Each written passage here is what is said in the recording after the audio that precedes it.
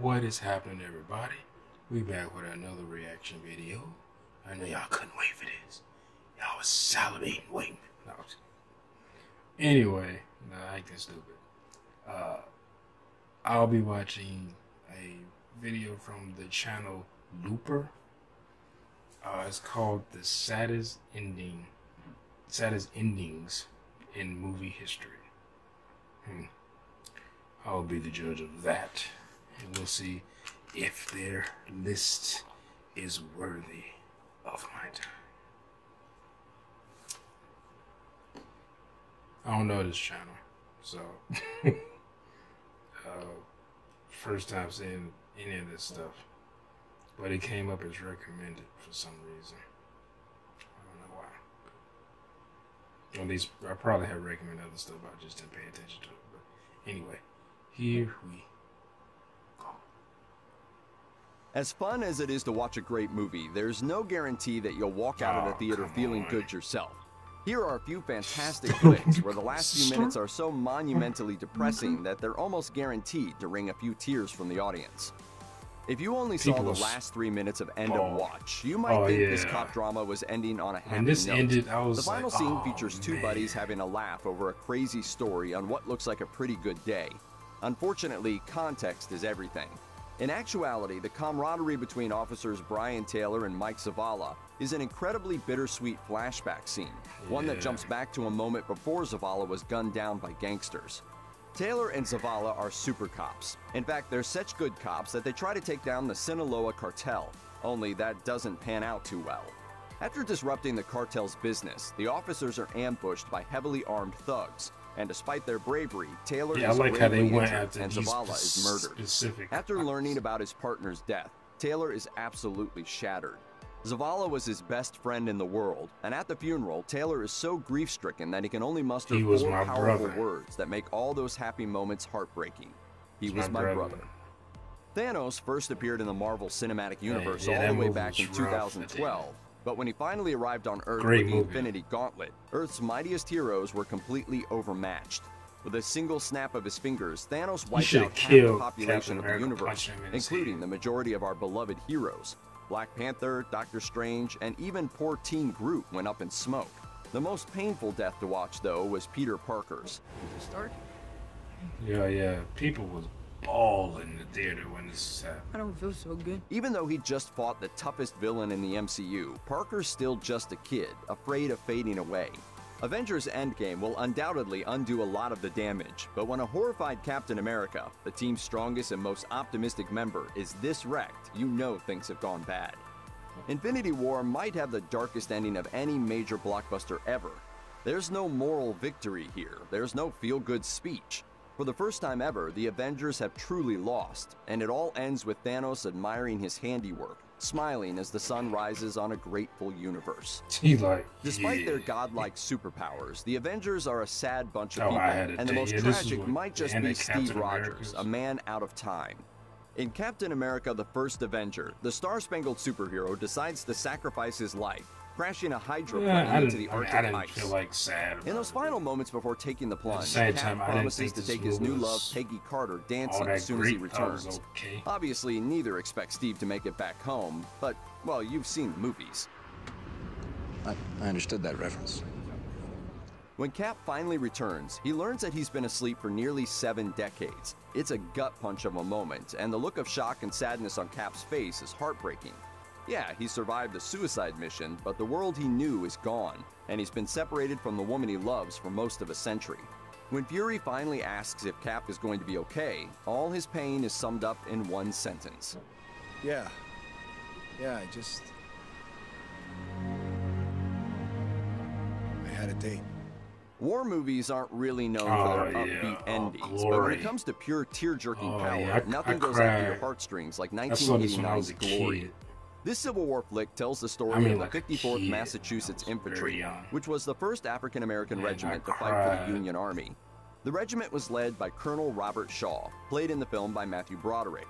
And after overcoming all the racism you'd expect from the 1860s, Shaw and the 54th wind up leading the charge in the film's climactic battle. Unfortunately, that battle doesn't go their way.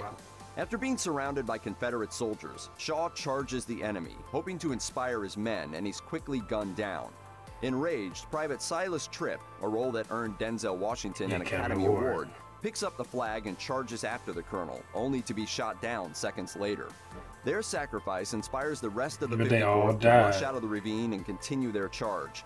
But despite their bravery, the historic soldiers are no match for cannonballs, and all the characters we've come to love, played by the likes of Morgan Freeman, Cary Elwes, and Andre Braugher, are blown to oblivion.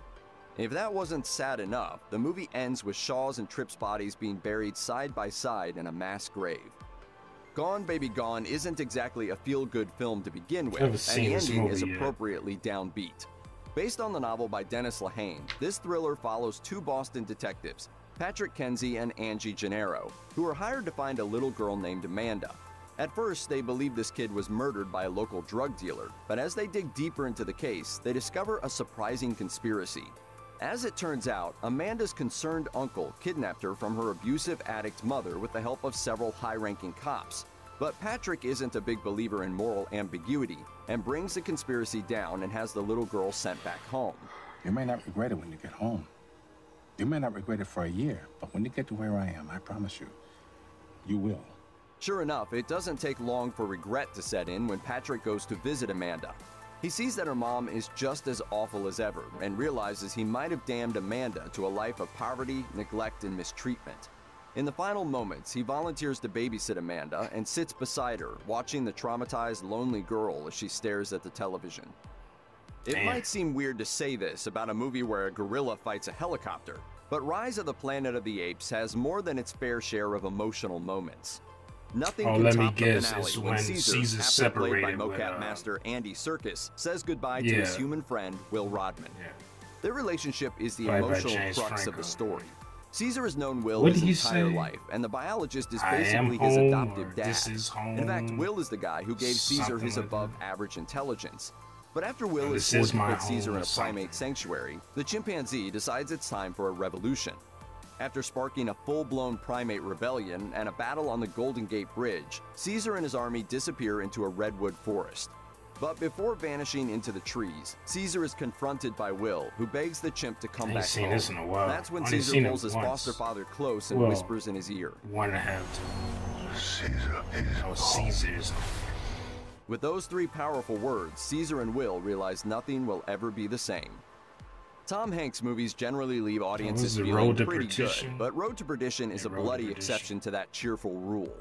This gangster flick finds Hanks playing Michael Sullivan Sr., a mob enforcer out for revenge while trying to make sure his surviving son, Michael Jr., doesn't wind up dead too.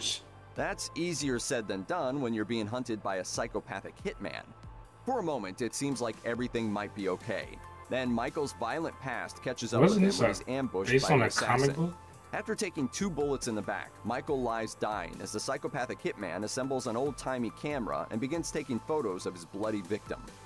Michael Jr. shows up with a gun to interrupt the hitman's sick hobby, but unlike his dad, the boy isn't a killer. Fortunately, the distraction gives his father enough time to gun down the assassin before shuffling off this mortal coil. What really seals the deal and cues the sobbing, though, is Michael Jr.'s final lines, answering the question of whether his father was a good man. I always give the same answer. I just tell them, he was my father. Directed by Martin Scorsese, Shutter Island is a frightening film noir that finds Leonardo DiCaprio as Teddy Daniels. I saw this movie, but I can't investigating remember a disappearance on an anything Alcatraz-style mental hospital. But as Teddy I and his wonder if partner I was dig deeper doing into the something while I case, was trying Teddy to makes a watch it. horrible discovery. He isn't really Teddy. In reality, he's Andrew Latis, a World War II vet who killed his mentally ill wife after she murdered their kids. His partner is actually his psychologist, and the whole investigation is an elaborate role-playing game meant to bring Andrew back to reality. And if the game doesn't work, then poor Andrew has to get lobotomized. They After always this shocking lobotomize twist, people back it seems then. that Andrew reverts back to his Teddy persona, That'll forcing fix his him. doctors to perform the lobotomy. But before he's taken away to his mind-numbing fate, Teddy looks over at Chuck and You asks a clearly haunting tell it question. doesn't work. Which would be worse? To live as a monster? Or to die as a good man? It's a simple line, but it conveys the crushing sadness of Andrew's story. The experiment worked. Andrew knows exactly who he is and what he's done. It's his guilt that leads him to accept his grisly fate. Arnold Schwarzenegger movies aren't generally considered tearjerkers, but the ending of Terminator 2 Judgment Day has caused so many sobs from macho movie fans that it's basically the action movie equivalent of The Notebook. You think I'm unemotional, don't you? I can be emotional. Jesus, I cried like a child at the end of Terminator 2. Sent from the future to protect teenage John Connor, the T-800 starts out this sci-fi flick as an ice-cold killer robot. As he spends time with the future resistance leader, however, the T-800 becomes the teen's best friend and father figure, growing increasingly lovable as he battles with a shape-shifting android. He's picking up slang words, developing human emotions, and learning you can't just go around killing people. He also realizes that if humanity is going to survive, then all Terminators need to be destroyed. After defeating the T-1000, Arnold realizes that if he doesn't destroy the advanced AI inside his own head, that tech will eventually give rise to a robot rebellion that will doom mankind. So despite John's pleas for him to stay, the T-800 slowly lowers himself into a pit of molten steel. He gives a thumbs up before disintegrating completely, letting John know everything is going to be okay. But despite that reassurance, poor John is in tears, and so is everybody watching the saddest ending in that's like the only career. Father figure that he's really known. I know now why you cry. But it's I could never do that. That made me start crying. With movies like Requiem for a Dream in his filmography, it's safe to say that Darren Aronofsky loves a truly depressing ending. Wasn't his heart all the films he's ever directed, none have caused as much suffering as the rest. This gritty and grim drama follows the story of Randy the Ram Robinson, a professional wrestler who's far from his in-ring glory days. This dude has lived a hard life and made some bad decisions, and now he's all alone. His daughter doesn't want anything to do with him, his romantic life isn't working out, and the world outside the ring is nothing but pain and misery. Lonely and depressed, Randy gets back into the wrestling game, where at least the fans respect and adore him. But stepping back into the ring comes at a high price. Randy has a bad heart, and knows that another match might be his last. However, when he hears the cheers of the crowd, the wrestler climbs up onto the turnbuckle to perform his signature move, even as his heart starts to fail him. When he leaps down onto his opponent, we know it's the last time he'll ever do the legendary Ram Jam. But it's all worth it for Randy, because he's living and dying for the only family he's ever known, the fans, who now have to watch their hero die in the ring in front of them. Check out one of our newest videos right here, plus even more Looper videos about your favorite stuff are coming soon. Subscribe to our YouTube channel and hit the bell so you don't miss a single one.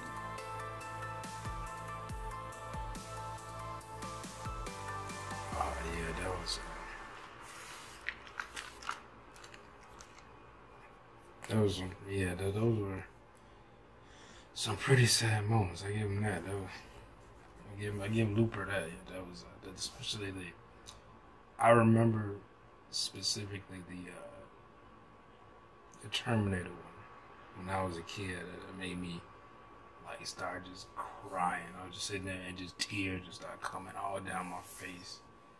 Oh, that one got me. And the Spider-Man one. I mean, I didn't cry, but I felt like my eyes were watering, like I was getting ready to cry.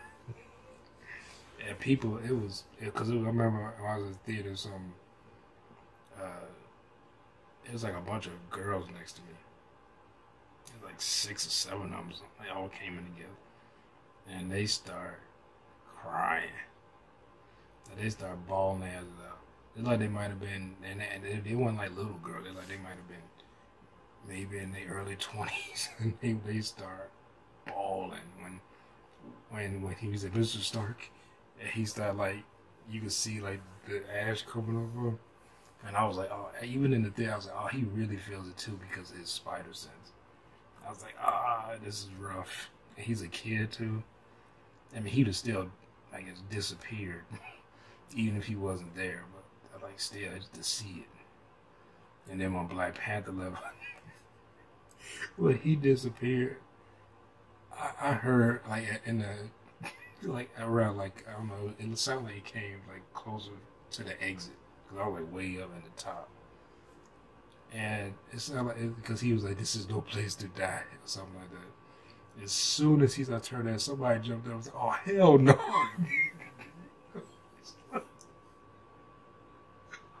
I had to cover my mouth because I didn't want to start laughing and ruin the moment for people. So, it was, oh, hell no.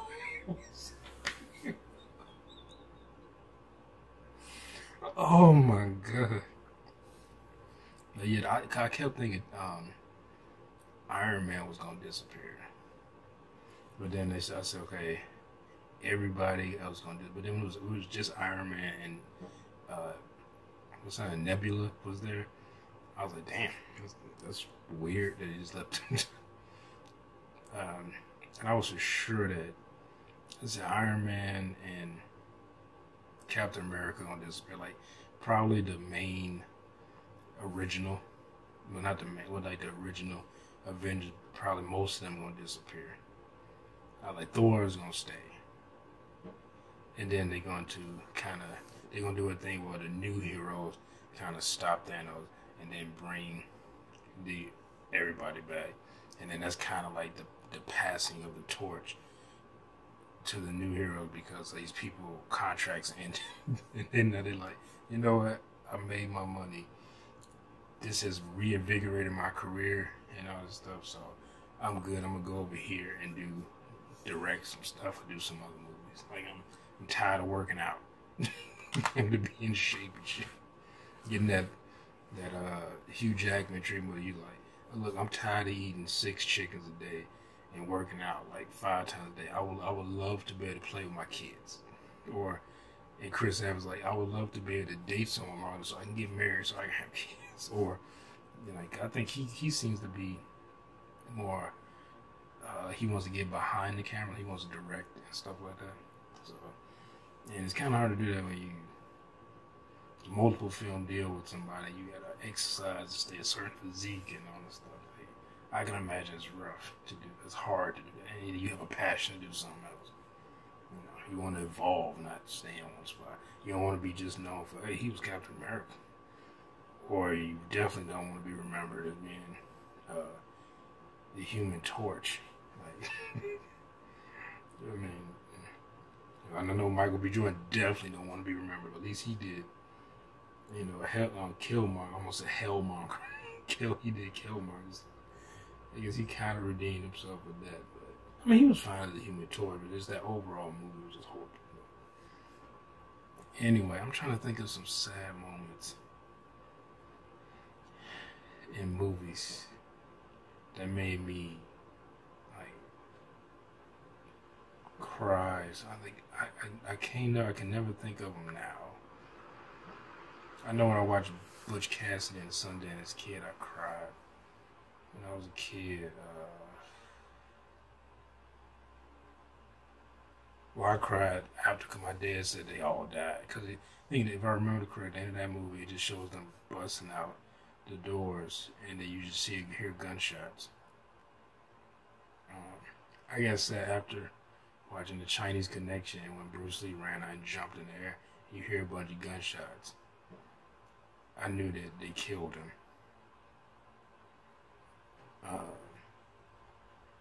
I was like, why they kill him? Like, clearly he has no weapon, he can't do anything. You had to shoot him. I can't remember why I'm blanking. I can't remember a lot of movies that I was sad.